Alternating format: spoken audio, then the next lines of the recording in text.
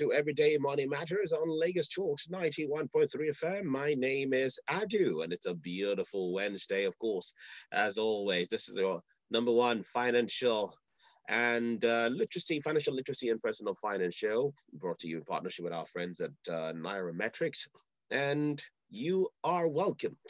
Of course, as always, I'm not alone in the studio. Of course, I have with me, howbeit virtually, the elucidated and erudite team from Nairametrics. And today I'm going to start my introductions with Olumide, the finance man himself. Good morning, Olumide. How are you today? Good morning, Adu. Yeah, it's nice to be on your show. Thanks Nice for to be having me. here. I see you're smiling from ear to ear. It feels like your stockbroker just called you this morning. Yeah, Facebook stocks are flying high, so it's really cool. It's No, really no wonder exciting. you're moving from side to side. Good to Yeah. have you here, Olumide. Of course, somewhere in the background, I can see Ugodre. Ugodre, hi, good morning. How are you doing today? Hey, my brother. Morning. How are you? I'm wonderful. Good You're to the one see who is all smiles, man. You I, are all smiles. Olumide's, The dollar rain. You got a dollar rain. Olumide's Hmm? smile is contagious today. Good to have I see. Olumide is in some money right now. I tell Looks you. like. Well, today we have a special guest with us, and she's the head Affluent Banking in Standard Chartered Bank, and she's no other person than Chima Patience Ebor. Chima, how are you today? Hi, Adu. Hi, everyone. Good morning. Good morning. Hi. Morning. How are you? I'm good. All right. All right. So just in case you do not know, Nairametrics is Nigeria's leading destination for business and financial news, of course, economic news as well.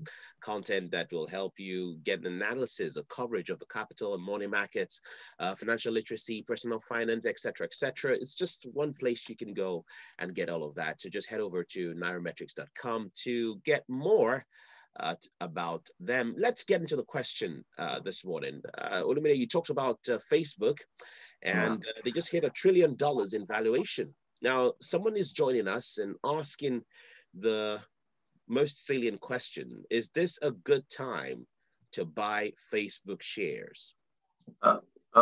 Very tricky, but this is the narrative. Well, I think he has largely missed out of the trend because if you look at the story about Facebook, this is a story about a stock that lost about 50% of its IPO price when it started trading some years back, and the investors were concerned that will he be able to break the advert hold by Google and other likes. But the narrative changed, and classic buys from Mark Zuckerberg in the area of WhatsApp, Instagram really boosted the company so well.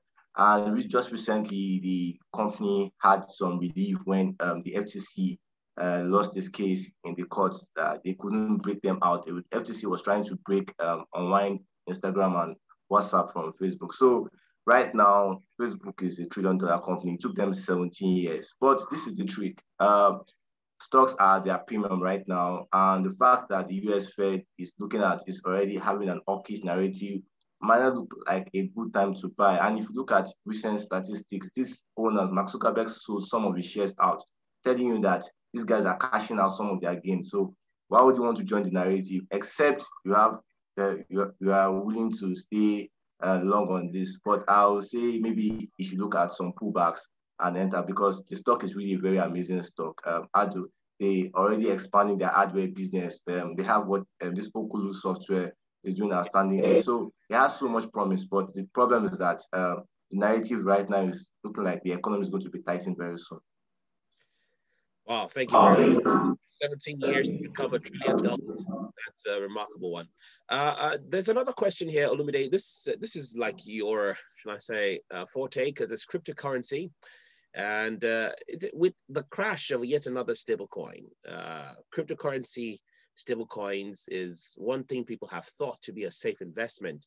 Now, this person here is asking, are they truly a safe investment? Are cryptocurrency stablecoins truly a safe investment? I think the usual narrative is because people hear stable coins and stable, they feel that it's very, very safe. On paper, that looks like the narrative, but if you look at principle, they are really not. And that's why if you've been following our articles and following the show, I've always been telling that stable coins pose a lot of systemic risk, and this is the reason why. Because you see, stable coins are usually backed by currencies behind it. Do you understand? But you see, many of these stable coin firms, they don't do audit, so we don't really know who's backing what. And for example, if you look at Twitter, for example, Twitter does billions of dollar transactions a day, and you just see that data will just tell you that they are printing, they minted 1 billion, 1 billion, and a lot of people have been going concerned that is this money usually is really backed by the dollar? And for a firm that has 13 employees with that kind of amount, some experts are looking at that this firm has some systemic risk. And recently, the US Fed also spoke about Tether posing systemic risk to credit market because of their influence in the world order, because you use Tether to buy Bitcoin and other stuff. So I think the narrative is that people should not get too exposed to stable coins, because just we saw what happened to silk dollar going from, although that was a cyber attack, going from its price to $0. It forces to tell you that there are a lot of risk happening around this currency, because these currencies are poorly audited, except for USDC, which is run by Coinbase, that has an audit firm and Grant Tuton that audits that. We don't see other people showing their audit. So that's the problem. Poor audit practices makes the coin exposed to so much risk. All right. Olumide, let's now come to some of the things that are more, should I say, keen to us. The question here is from an individual who says he has 500,000 Naira and wants to make an investment. And the person is bereft of ideas of what to do. The question is, what investment can I make right now with 500,000 Naira? Okay, I think Ugodre is, okay, let me go ahead.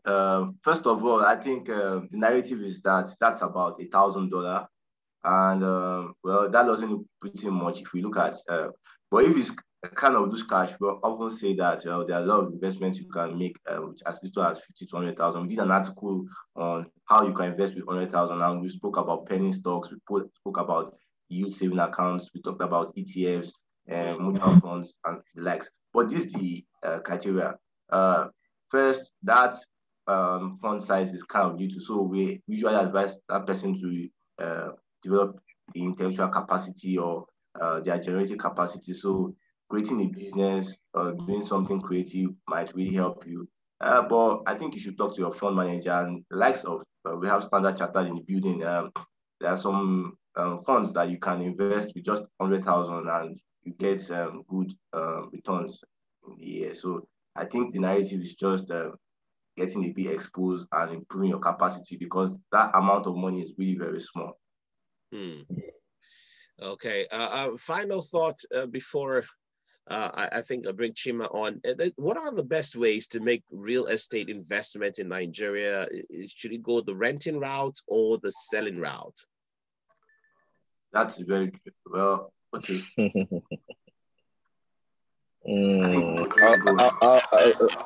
Let me take a stab on that question. Adu. Yes. Why don't you answer? Let's see. What do you think? Rent or buy? What best way for to you? Make real estate investments in Nigeria? Rent or buy for you?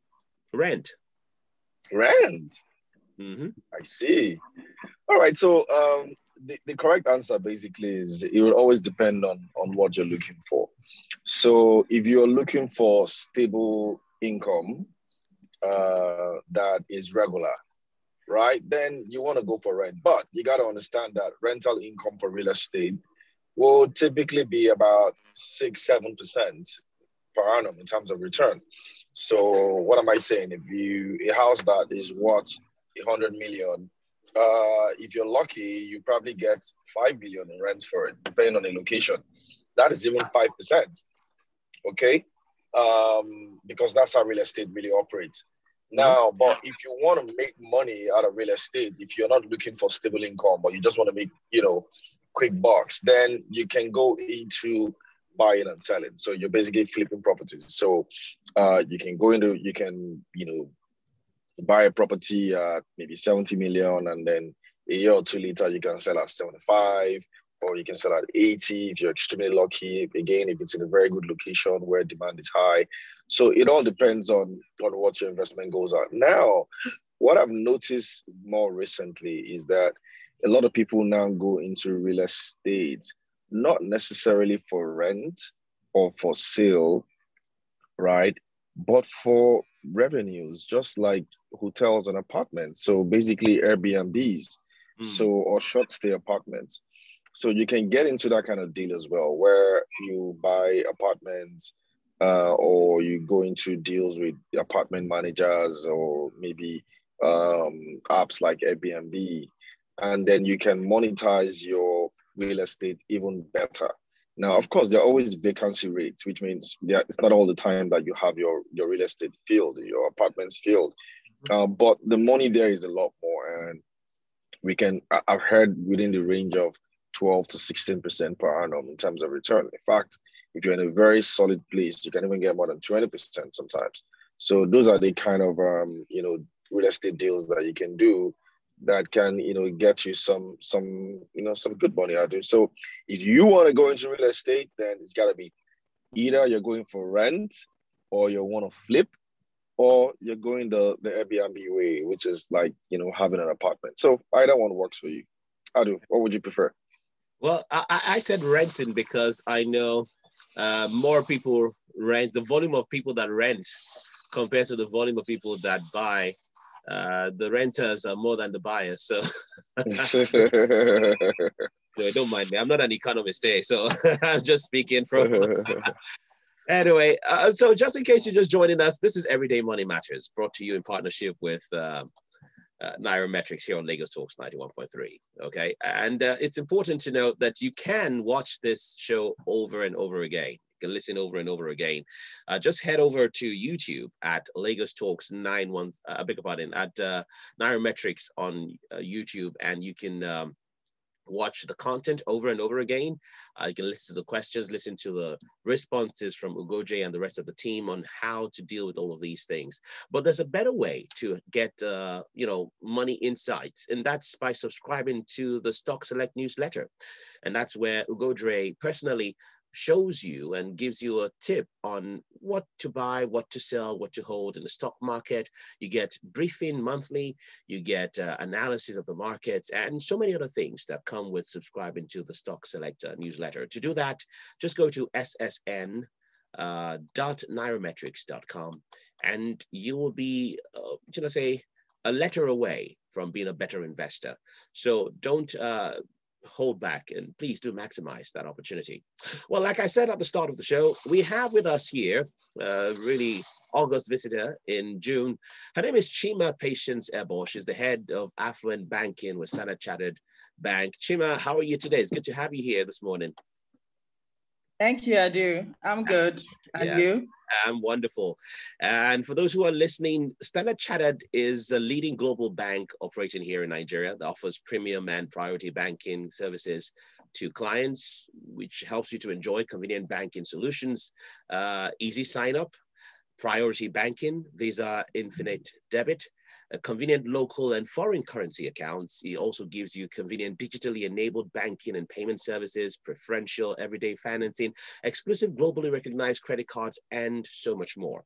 And Chima is here this morning to tell us. Chima, can you go ahead and just tell us a little bit more about Standard Chartered Affluent Bank? All right, thanks, Adu. So for us in Standard Chartered, you have talked about our priority and premium offering. Just for me to add that we're bank for everybody. So we have the personal banking, we have the premium banking, and then we have the priority banking on the individual space. We also have the business banking. For the purpose of this discussion this morning, I'll be talking specifically on our affluent banking, which is everyday banking, investments, and other financial services, provided by banks. This time around, Standard Chartered Bank, primarily to emerging affluent and for high net worth individuals. So that's what affluent banking is all about. And then when we speak about emerging affluent, These are generally people that are in their early 20s, into their mid 40s. These are graduates, business owners, professionals, people who are technological savvy, who require minimal contact. And then we try to put in, client value proposition, to suit these people. While the priority banking are people maybe starting from the early 40s, who had worked extra hard, who had accumulated a bit more, so we have this client value propositions that we have also put in place to ensure that, they enjoy their everyday banking. So I hear you talk about this priority and premium banking. Let me just ask, what are the benefits of being either of them, either premium or priority client? Okay, so for the premium client, our value proposition tends towards investment. We have lots of investment options. For as little as $100, you can invest, and as little as 100,000 Naira, you can come in as a premium client. We have lots of pricing and rewards, a lot of finance options for this type of client. We have insurance solutions for them. We have digital convenience, where they are able to view their account 24/7, things around cardless card withdrawal, contactless debit card. You want to do your QR payment, you want to make your bill payments, your DSTV, your utility, you're buying your airtime, And then our investment services that I talk about, the first one is the World Builder, which is the minimum of $100. We also have the federal government bond. We have the treasury bill, we have the mutual funds, and then general account management. You're able to do your PIN set, apply for your debit card online, and it gets delivered to your home, or to your designated address. You can change your profile online. You can request for visa reference forms, reference letters online. You can print your statement, a lot of, digital convenience for yourself. These are the things that we have put for premium clients. And then we also have the financing options. I had spoken about the age, which is early 20s, which is a time, people already perhaps still in school or planning to be out of school. You just started working, so you need things like personal overdrafts, which talk about, getting your salary before the salary day. Then you have the personal loan, which is unsecured based on what you earn. We're able to assess you and give you a certain amount of money that ranges within different tenor. We also have mortgages. People within that age range, a lot of them are buying properties for the first time. They want to live there and all of that. So we're saying that as soon as you start working, and if your objective is that you want to own a property early enough, Standard Chartered Bank under our premium banking will be able to provide you that finance options, and then on our credit cards and debit card, we have loads of reward. As soon as you sign up on our credit card, we give you 500 free points, and then as you spend, you also build up your reward, and you can always, redeem your reward and, perhaps buy something on Konga, buy something online, pay your bills with the points that you have accumulated and a lot of that. And then we have a lot of offerings around lifestyle, so we invite you to targeted seminars. From time to time, we also have seminars with Nairametrics, like what we're going to have this Friday, where people within this segment, they come in, we give them things around educational sessions, we tell you more about investment, tell you more about our offering. Okay. Then from time to time, we also have automobile fairs, where we invite you, to test run car, new cars coming into the country. You have the advantage of, be among the first people that are going to test run it and really have a feel of it. Then we have a lot of other events, that talks about work-life balancing, networking events, where you come in and you meet, people perhaps in your industry or other industries, that you'll be aspiring to be, and a whole lot of that. And then you also have access to our investment club for our premium client, where that you have a targeted amount of money that you're looking forward to save over a period of time. And we also have a debit card, that has, things around global emergency assistance, travel assistance. When you're going to the embassy, you require for us to give you an insurance cover. It comes with our card. Things around extended warranty, purchase protections, and other offers and promotion, at selected merchants. Yeah. So these are some of the things that we have. Well said, Chima. That's a very rich array there. I was just going to ask you very quickly, because someone might be listening and wondering, how do I become a premium or priority client? Do I just walk in your bank? What do I do? Okay, so for premium clients, these are people who earn annual salaries of about 7.5 million in a year. Like I said, annual.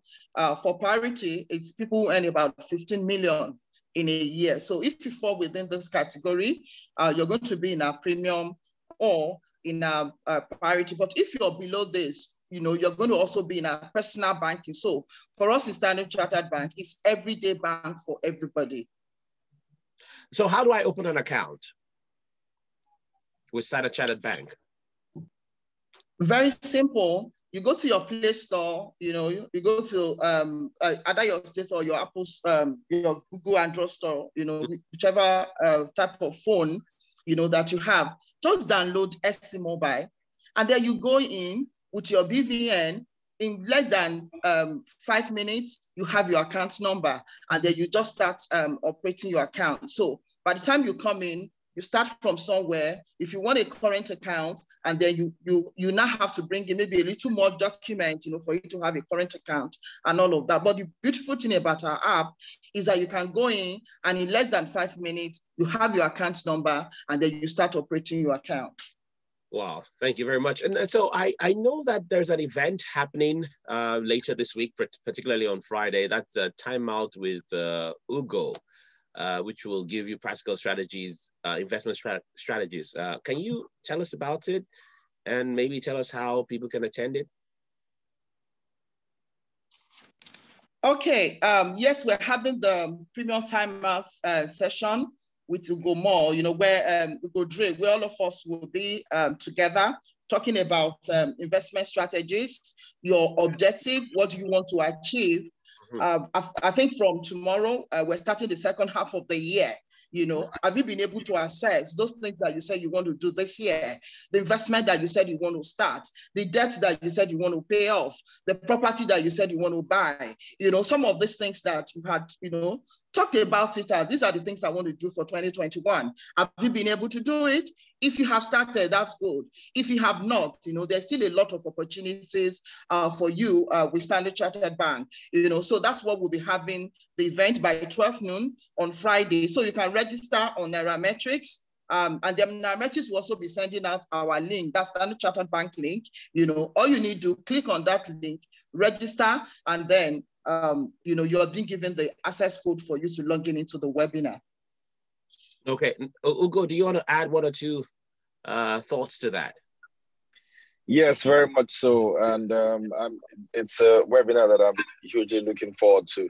Adu, we're in a very precarious period in the country, especially financially and even economically. So a lot of people are looking for the best ways to invest their money. And when I say invest your money, the kind of investments that you can have that will preserve wealth, right? So to do that, you need to be very smart about how and where you invest your money in. So at what point do you do dollar-denominated investment? At what point do you do Naira-denominated investment? What kind of tenor should you be looking at? What kind of return should you be looking at? How do you even go about making this kind of investments? How do you hedge against inflation? How do you hedge against foreign currency risk? So this is going to be a very, very interesting roundtable discussion. And as usual, we're going to do it the EMM style. So people are going to be free to ask questions, respond to those questions. And then, you know what? You always share ideas. When you have forums like this and sessions like this, there's a lot of ideas, that you share. I also pick up a lot of stuff from it, right? Because as an investor, you're basically learning every day, right? You're learning every day. You're getting introduced to new things, and you're you're constantly investing in knowledge of investing. So it's something that we look forward to. We had something similar a few months ago, and it was actually quite successful. So I really, really look forward to this one. And as usual, it's online, so it's at your convenience. So Adu, even you can join. You know that, right? I know, absolutely. Looking forward to it. Okay, Chima, before you go, just help us with this. You know, like Ugo said, we are in very precarious times, and there's a lot of fraudulence going on right now. Could you tell us what Standard Chartered is doing to protect clients from fraud and to ensure that they don't fall victim? All right, thank you, Adu. Yeah, we live in a very precarious time and environment, you know, and it's very important that having worked so hard, you're able to preserve your wealth, and we're not careless about, you know, how we do our banking. So for us in Standard Chartered Bank, first starting from our app, the way our app is built is well secured, you know, a lot of authentication for you to come into the app and for us to continue to ensure that you are really the right person that have access to the client, to your own account, you know. And then we do a lot around education of clients. You know, we always send our customers, you know, things around EDMs, you know, telling them first, as a bank, we will never ask you for your card number. This is basic, you know, for things around us, because you receive lots of calls. Somebody is telling you your card, something is wrong with your card. Can I have your card number? Standard Chartered Bank will never call you, you know, to ask you for your card number. We will never call you to ask you for your PIN, you know. So if you receive such call, it is not from us. You know, when we send you information, aside from when we have webinars, and you know that it's just for our webinars, you know, we don't share links with clients, you know, we refer you to our website, and whatever information anyone is giving you, please always look at our website, you know, for you to be sure that this is coming from us. And in our website, you can see our contact numbers. For us in Priority Banking, we have our contact number, we have our client center that is operating 24/7. So please always cross-check and be sure. However, do not disclose any of your personal information. Thank you, Chima. What's the website so that people can get more information and be able to get that contact number for you? What's the website for the bank? So our website is www.sc.com/ng. www.sc.com/ng. All right. Thank you, Chima, for taking our time to be with us today. And I'm hopeful that Time Out with Ugo will be a very successful event. Ugo, any final, you know, one or two before we sign off right now? Yeah, so please make sure that you sign up on Friday, and you're part of the event. Can you hear me, Adu? I can hear you loud and clear. All right, good. So hope to see you guys on Friday. And as usual, keep it real, keep it low, keep it profitable, and please tell the sports guys that, you know, Arsenal keeps representing even in Europe. I don't know if Shegun is there. Let's Shegun know. I'm right here. Give you tell Shegun that. Tell Shegun that we represent it very well. It's right. Keep on dreaming. Until next week, you enjoy the rest of your day, Ugo and Chima and everybody else. Up next is Sports Zone.